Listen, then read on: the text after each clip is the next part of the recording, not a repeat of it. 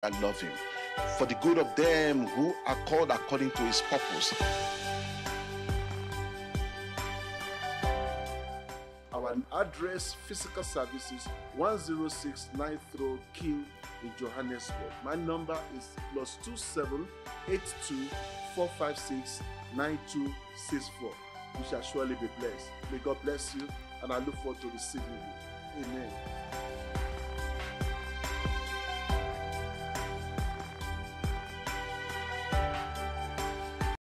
Amen. This is Abe Adenigba. I'm the pastor of Shekinah Fellowship Ministry, and I'd love to give you this invitation to you and your family to join us on our services. On Sunday morning at 9:30 is Bible class, and also at 10 a.m. is our celebration service till 12 noon. And also we stream these services from 10:30 for those of you who cannot make it to in-person service, from 10:30 to 12 noon as well. And I want to just encourage you that come the way you are, and I promise you, by the will of God, you will live a different person. Also, on midweek service is Tuesdays at 6:30 on Tuesday. That's a live broadcast on my Facebook at facebook.com/Adenigba, and that we give you curriculums from our Shekinah Institute, which is on leadership and entrepreneurs. So please join us and you'll be blessed. Our address for in-person service is 106 9th Road, King, St. Johannesburg. My number, my WhatsApp is +27 82 456 9264. I look forward to receive you, and may God bless you for receiving this invitation. God bless. Amen.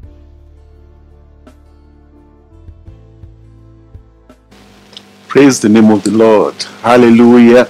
This is Abe Adenigba. I'm here once again tonight. This evening, quite starting a bit earlier than the usual time because of the load shedding that we're going through in some part of South Africa, Johannesburg particularly, and this has, caused this program to start earlier than scheduled. And notwithstanding, I'd like to thank you that are watching, and I'd like to welcome you who's watching for the first time. My name is Abe Adenigba, and I'm the director of Shekinah Institute, which is part of the Shekinah Fellowship Ministry. Our Shekinah Institute is where we conduct training for believers and also leaders and entrepreneurs. And so tonight I continue on the series on resilience, which is the word for the moment that we want to share and encourage you, and just to get you into this power of resilience, because the resilience is within you and it comes from within you, and you need to engage it. And that is why the Lord has sowed this in my heart to share with you about resilience and to encourage you in this word resilience. Let us pray. Father, we thank you tonight.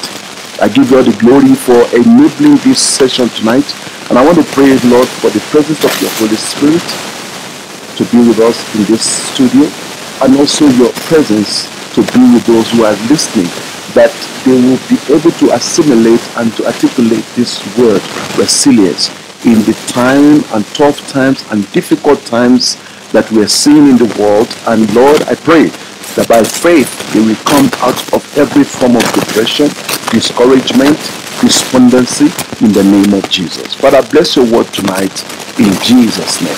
Amen. So you are welcome tonight. We have been taking you on the strength of resilience, that is engaging resilience. Tonight we're going to look at the components of resilience. In other words, the word resilience, yet, is a capability and the ability to cope in tough times and to be restored into your previous level or whatsoever, or to be reintegrated, as I said last week. But then when we talk about the resilience, there are components of it. There are certain attitudes that you need to develop in order to really be a person of resilience. And that is what I'm going to be sharing tonight. So now we stopped around the the aspect of reintegrating yourself into your profession, your business, those things that you were enjoying before the pandemic, or perhaps your life, your peace just before, whatever that may have caused you a trauma or depression, and you trying to be resilient about this whole situation. And one of the things I mentioned last week is for us to have the mind, and determination to be reintegrated into what you do best, into what you love to do, or into that life that you love to live, your life in Christ, your service in the ministry, your calling, and reaching out to people. So you cannot remain where certain situation has left you. You need to be resilient.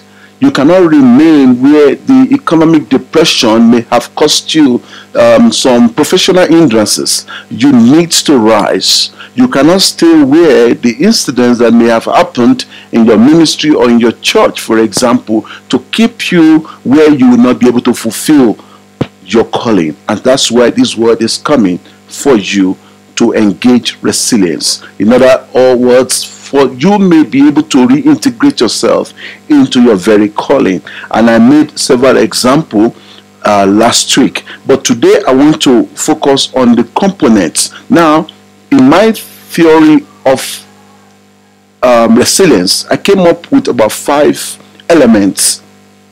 There are 5 elements or components in engaging resilience, according to my theory of resilience. They are namely flexibility, consistency, commitment, confidence, discipline, and prayers. Hallelujah. And so we're going to be taking these one by one. I hope I'm able to take you as much far I can do tonight because of my limited time. Now, it may be possible that not all these elements or components will gel with you, but at least 1 or 2 of them will fit in your grit to bounce back. And that is what we want to achieve, to bounce back, to get back into what you do best. And that's why you need to be resilient. So number 1 we want to look at tonight is flexibility. Flexibility is an integral component of a resilient person. You have to be flexible. So flexibility is what we want to look at tonight. Flexibility also means adaptability or fluidity. That is, you need to be fluid. So resilience, as we know, is elastic, is an elasticity of material. Let me just give you that definition. Resilience is an elasticity of material substance. And also, in human beings, the ability to be stretched and come back into shape. That is, we can say that it's impossible in this world to avoid occasional stress. But it is human that we go through stress and we're able to de-stress or come out of it. So the flexibility is one of those components that you must exercise if you want to be a resilient person. So you have to be flexible in certain conditions so that you can break through from the period of difficulties or the period of toughness, such as we have witnessed in the past few months. And so, for example, if you look at flexibility, let me use just one substance to explain to you. Look at a piece of nylon, or you call it plastic. You call it nylon or plastic. Now, if you take a piece of nylon and stretch it, or you squeeze it, after some seconds, it comes back into a shape or into the very size that you found it. And that's what flexibility is. It applies to materials that are elastic, and so it is to human being. And I'm saying you too can be flexible It's inborn in you. You are not a static being. You are an elastic being. You are able to adjust. You are able to adapt as any other organism which changes habitat or within certain habitat or conditions of the habitat. And so tonight we're saying that a component character of a resilient person is the capability to be flexible, the fluidity of yourself in adjusting to new situations. Such new situations might be the changing times that you find yourself, the changing times that comes up. Maybe you are trying to establish an enterprise or a business idea.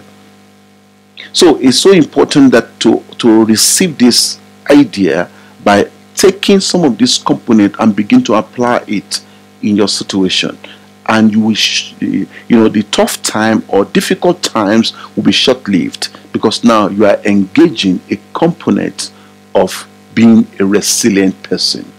In other words, your ability to resist the difficult time, the pain of the moment, and also by adjusting to the inconvenience of the times.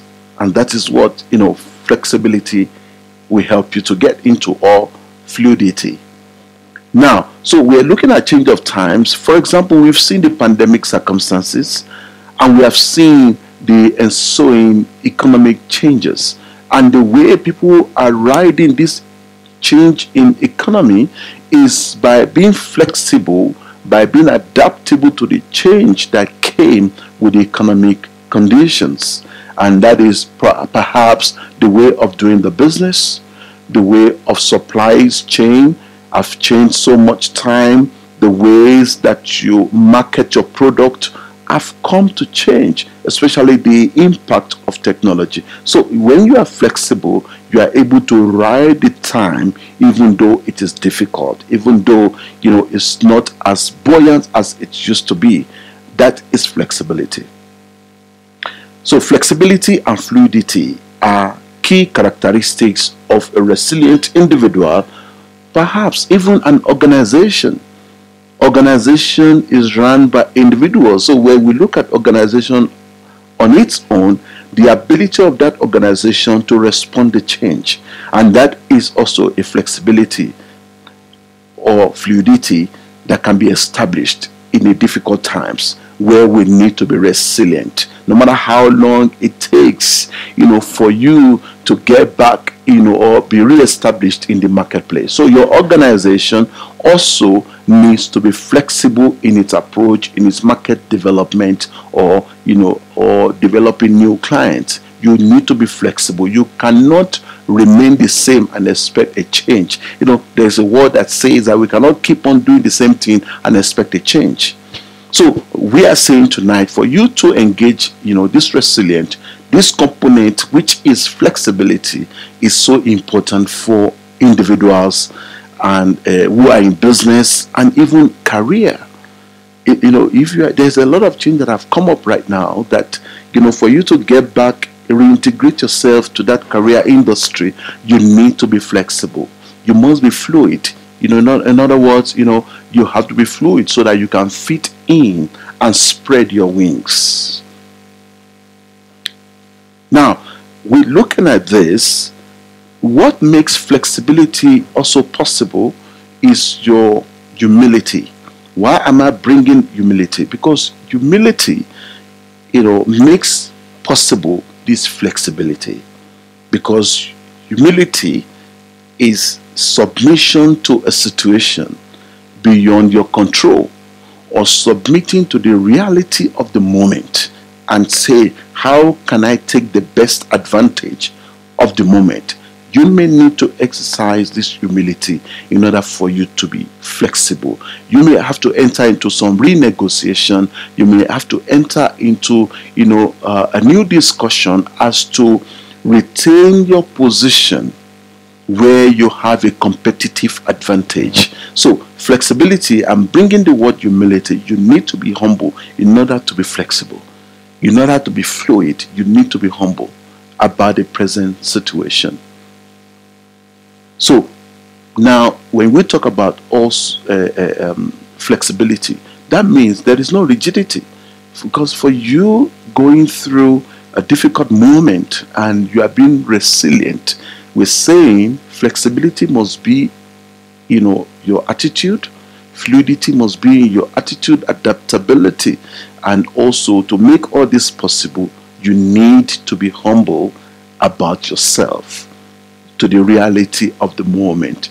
Such reality may be that your employer simply, making some adjustment.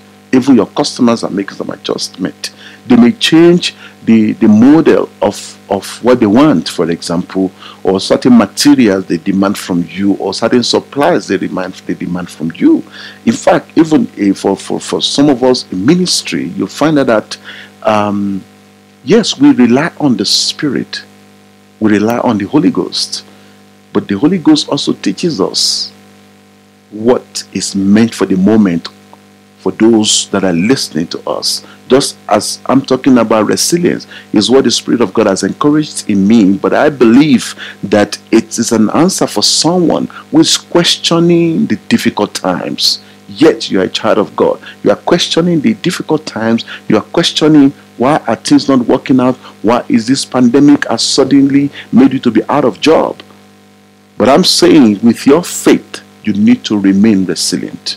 You need to remain resilient with your faith. So there is no rigidity. There's no rigidity in this type of, component. You cannot be rigid. You cannot be rigid.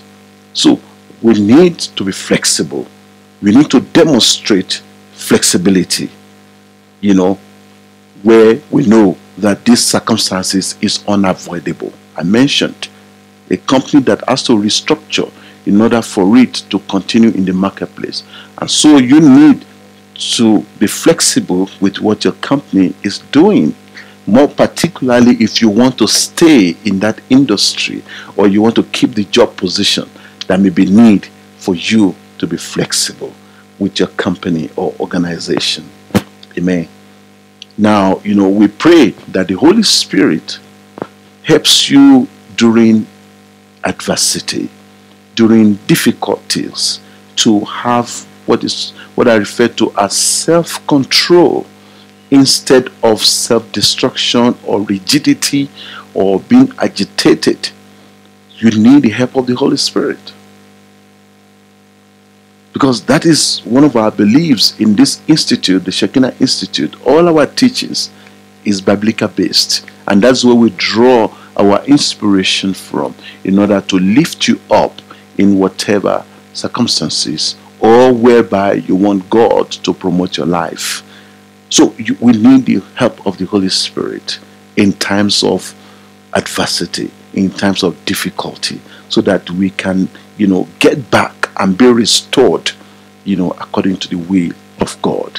So there are insights that we need to gather in such a time like this to continually develop in our career, in our businesses, in our calling. So in a time that people are seeing difficulties, in a time that, unavoidable, circumstances prevail, resilience is what will make you to stay afloat. In fact, resilience is what will keep your dreams and your vision alive. And therefore I'm saying we need to be flexible. Now, the Bible says in Galatians chapter 22 verse 23, it talks about this self-control. And I just want to touch a little bit about it.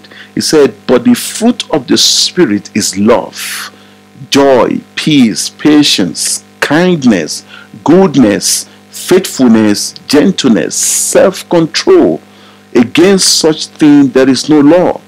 And so self-control is also a capacity to be in control of your life, your person, your emotions, to be in control of your life, to be in control of your finances, to be in control of your relationship in a tough time, in a challenging time, so that you don't suffer a total breakdown or maybe disappointment. So when I'm bringing this self-control, it's a fruit of the Spirit.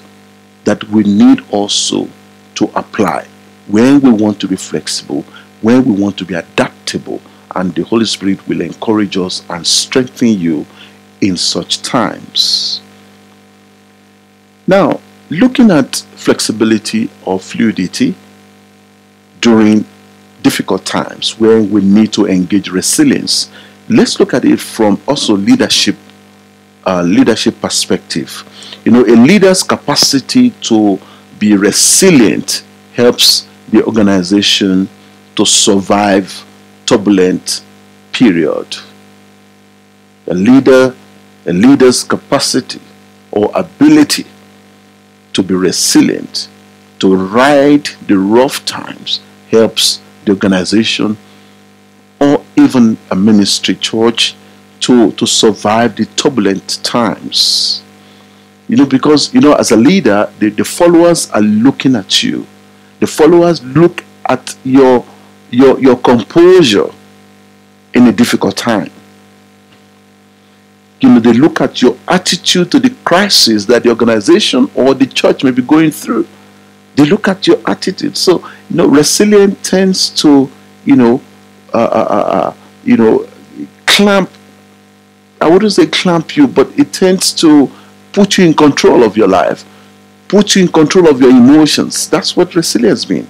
While you are working on the way to get restored, nobody can say it.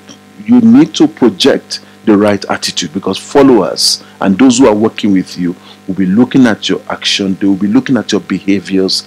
You don't have to be, agitating or try to be snappy because of the poor business, or people are not coming to church. The offering or the tithe perhaps is not coming in.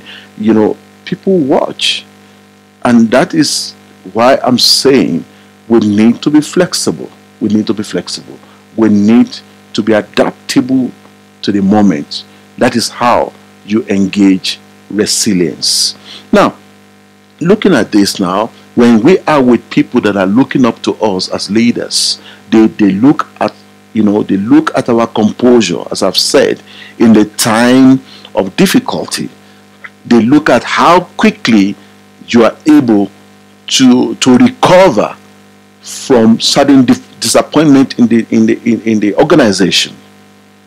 And I have studied a few leaders in the moment of crisis, and I want to mention a few. But let me look at Bible again. I referred you to David's account last session. I talked about David, and I saw a high level of resilience in David in the time of difficulty. Now, is a unique situation here was in 1 Samuel chapter 30. David and his men, they returned from war. They returned to Siglag and found their camp being raided. They found the children and the women being taken away. Practically, the camp was empty.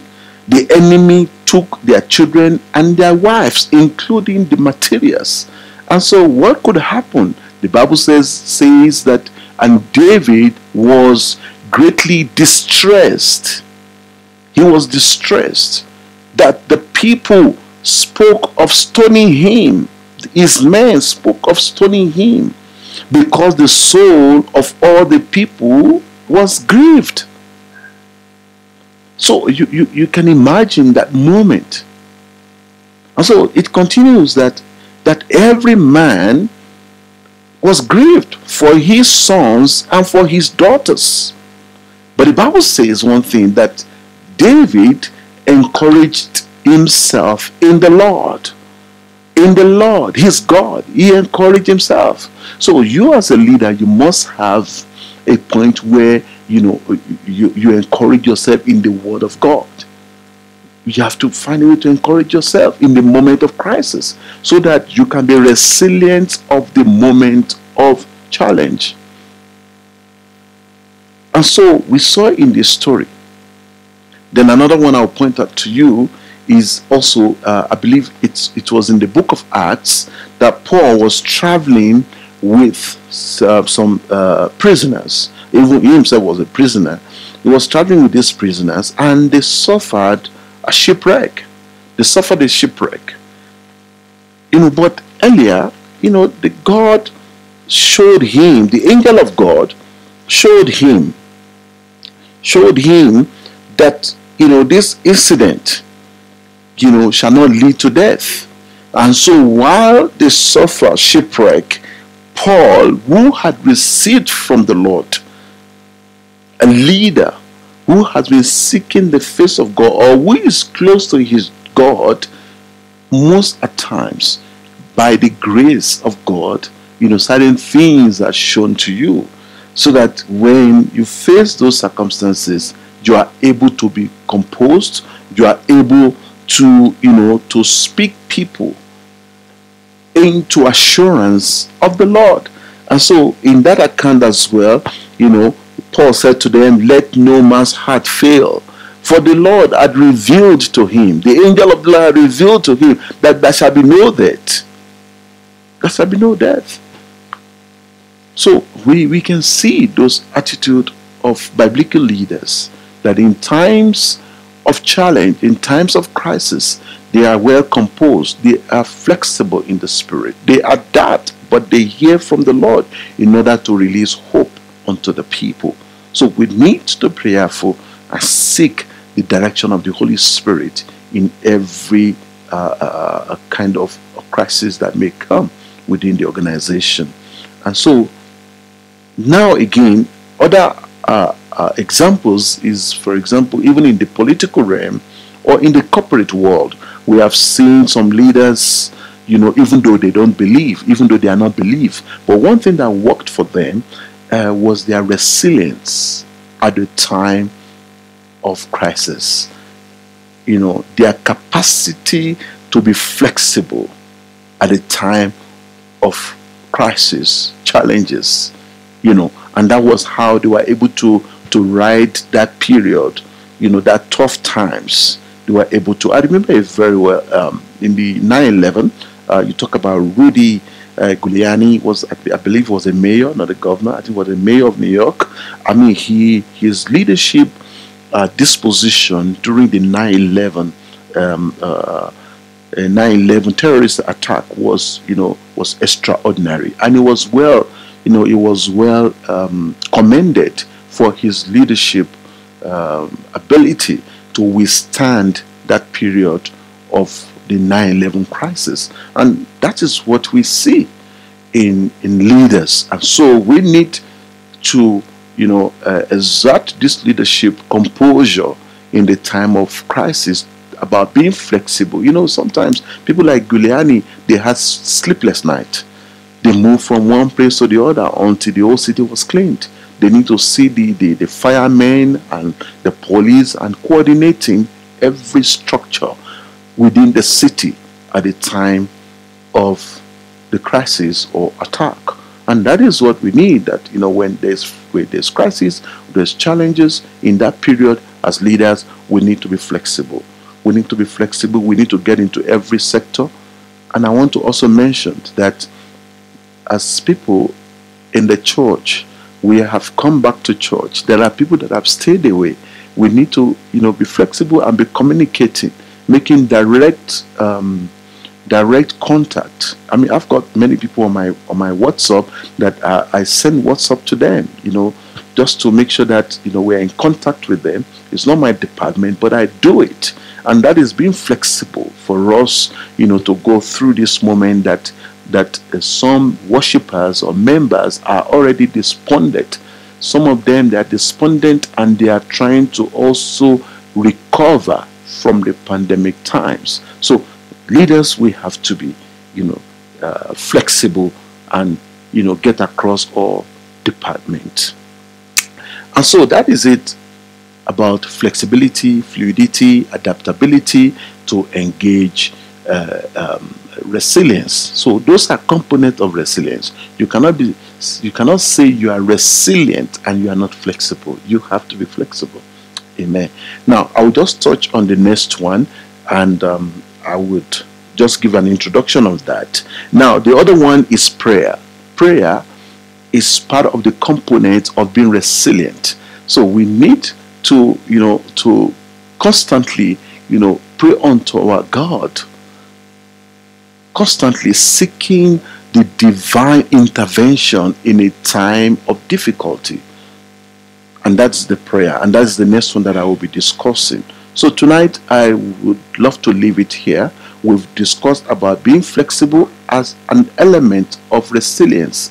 And it's so important for you to understand it, both for your personal self, your business, your company. No matter what your company is doing or restructuring, you need to be flexible. Even the church organization, they might reshuffle certain things, or people may, have left their department. As a leader, we need to be also to be flexible and adaptable to the condition of the people that are with us, to understand their emotional state, and to put in quite a lot of a high level of emotional intelligence into our dealings. And it's been part of being flexible to increase our social skill at the same time. So these are about being flexible with the times, so that we can stabilize our people, stabilize the people that are with us in our workplace. Amen. Hallelujah. So I would love to leave it there tonight, and I want to pray that the Lord will encourage you as a leader to be adaptable to the moment that we are all saying, and also for the Lord to grant you more grace, greater grace. He's a God of all grace, and He will surely perfect you, and He will surely establish you again into a higher level than what you have seen before. But you need to remain resilient. And I pray tonight that the Lord will be with you and grant you every favor that you need in this time, in the name of Jesus. So this has been Abe Adenigba, and I thank you for being with me today, and I pray that the Lord will surely bless you. Amen.